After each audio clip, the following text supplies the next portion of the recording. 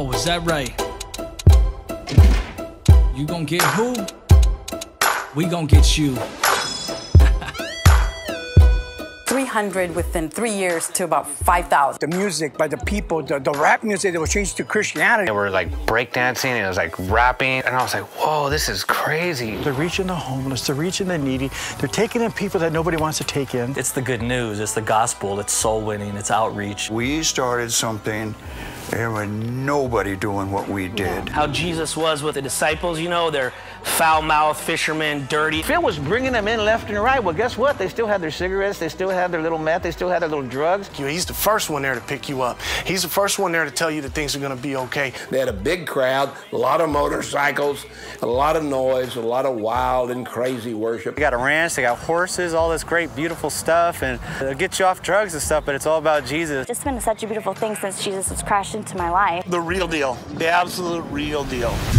Step freeze back, wait's over. Same Christ, new crew, makeover. The devil had his turn, game over. Now what we gonna do is take If we had the exact number of people he's led to the Lord, it would just blow our minds. That guy's a soul winner. Had I not met that man, had God not put him in my life, I wouldn't be right here, right now. Everywhere he goes, he wins souls. Man is from God, of God, and loves God. And I'm getting calls from the police department saying, what's going on down at the church, Wiley? You got all them motorcycles, all those gangbangers.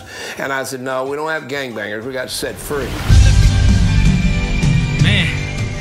I see God, Jesus, shining through him. Shock of shocks, a family is disgruntled. And she does not want to admit that, mainly because she was told not to admit it. Hey, you come against me, I'm going to take care of this precious thing. They're not fitting in, so it must be a cult. That was utter nonsense. It was not a cult. Fong is convinced that Pastor Phil could be the next Jim Jones or David Koresh. He seems to fit the same M.O. We didn't hold people in. We didn't...